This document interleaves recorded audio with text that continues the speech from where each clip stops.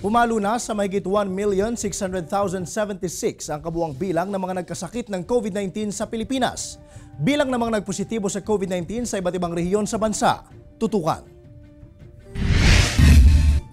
Nakapagtala ng 8,560 new COVID-19 cases ang Department of Health, kaya umabot na sa 1,676,156 ang kabuuang kaso ng COVID-19 sa Pilipinas.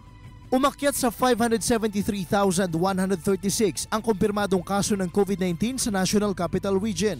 Quezon City ang may pinakamataas na bilang na umabot na sa 115,699, na sinundan ng 73,113 na kaso ng siyudad ng Maynila at 41,558 cases sa Caloocan City.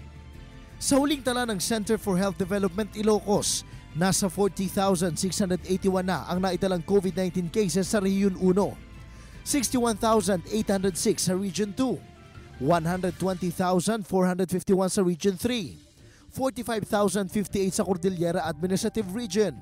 Sa tala ng Department of Health, pumalo na sa 280,826 ang naitalang COVID-19 cases sa Region 4A, 18,987 cases sa Region 4B at 25,497 sa Region 5.